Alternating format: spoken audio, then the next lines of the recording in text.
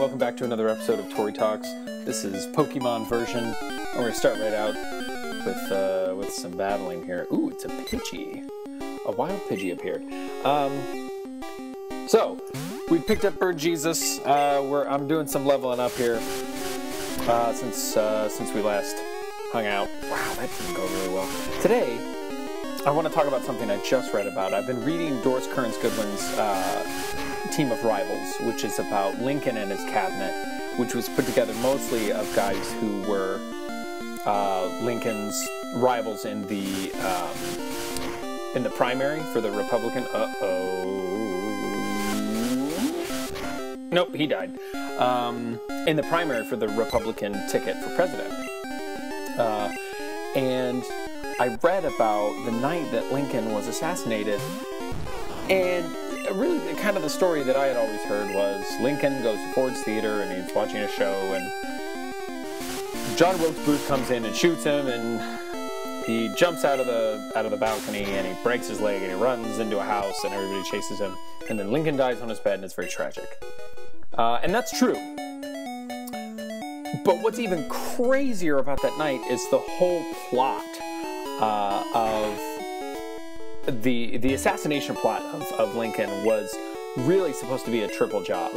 It was supposed to be Lincoln, Seward, who was the Secretary of State, and Vice President Andrew Johnson, who would later become the president after Lincoln died. And I was just bananas when I read about this.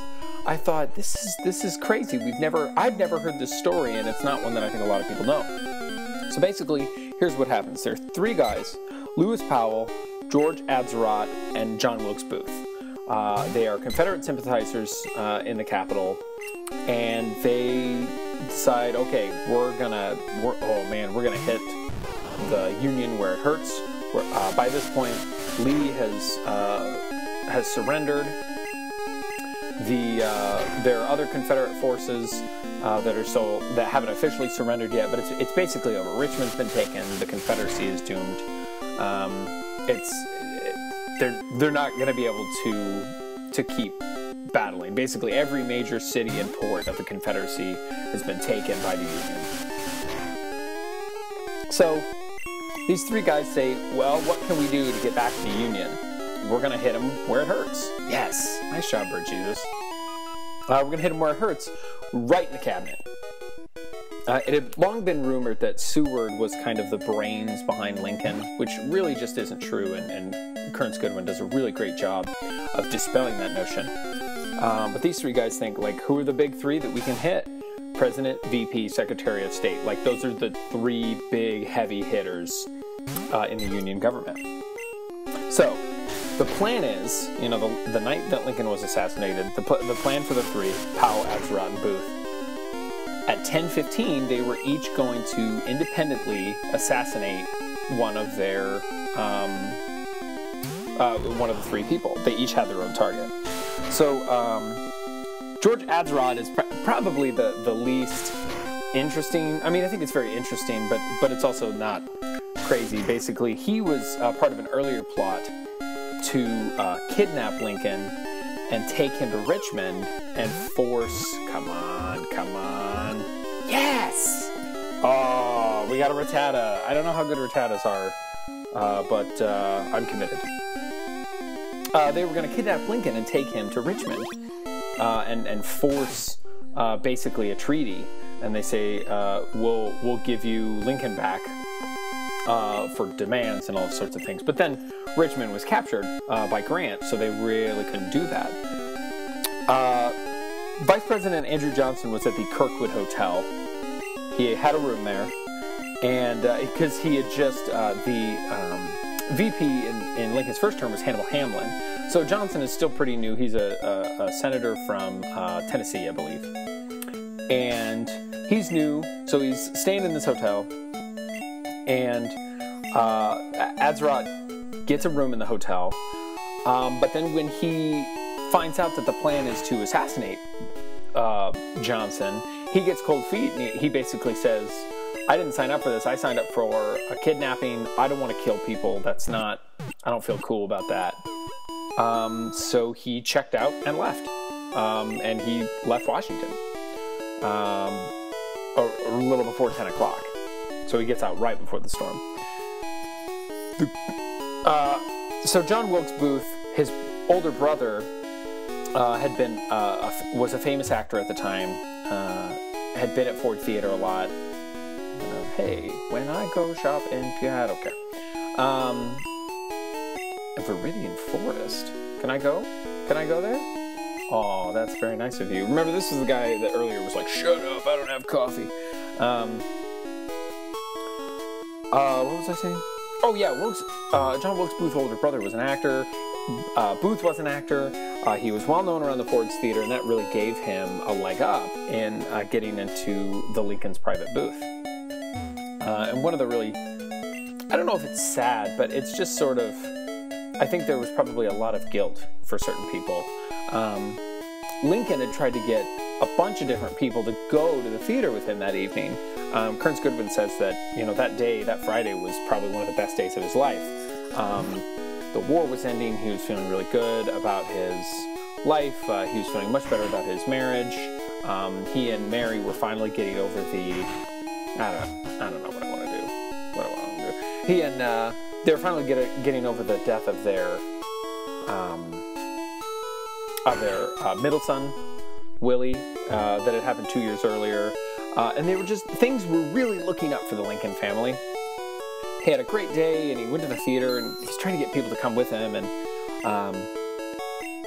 nobody would go because they, had things, and they had things they were doing, and Stanton, the Secretary of War, didn't really like the theater that much anyway, and so they ended up going, and Wilkes Booth takes advantage of the fact that he knows people. He goes into their box, and he points his pistol at the back of Lincoln's head, and he shoots. He jumps out of the booth, lands awkwardly on the stage and injures himself, and runs out yelling, "Sic Semper Tyrannis," which means, thus always to the tyrants. That's always what happens to tyrants. They get shot in the head, basically. And he runs away. He's later captured and all that stuff. Oh my god, let's try Randy. This is not going to go well. Try to just get him some experience. He runs away. At the same time that's happening, here's what's happening to Secretary of State Seward. This is crazy. So, about 2 weeks before, Seward and his younger son were involved in a stagecoach accident where the horses got spooked and they ran, and Seward was thrown from the stagecoach, and he broke his shoulder. Oh man. He broke his shoulder, he broke his jaw, and he was laid up in bed, and he was okay. The danger was past, but he was kind of in rough shape. His son managed to get away without any injury. His wife and daughter were in the stagecoach, and they managed to get away without any injury. But Seward was hurt, and he's in bed, and he's got like this metal contraption on his jaw to keep his jaw in place. I don't think I can get there. And he's lying in bed. So Lewis Powell goes to the Seward home. It's 10 o'clock. It's dark. Things are winding down. And he comes to the door, and he says, "Hey, I've got this medicine from the doctor that I really need to give to Secretary Seward." Ooh, I'm in the forest. What's going on here? And everybody's like, this is weird. Like, can we just give it to him himself? He just went to bed. Powell gets frustrated, forces his way in, and then just starts bludgeoning and stabbing people.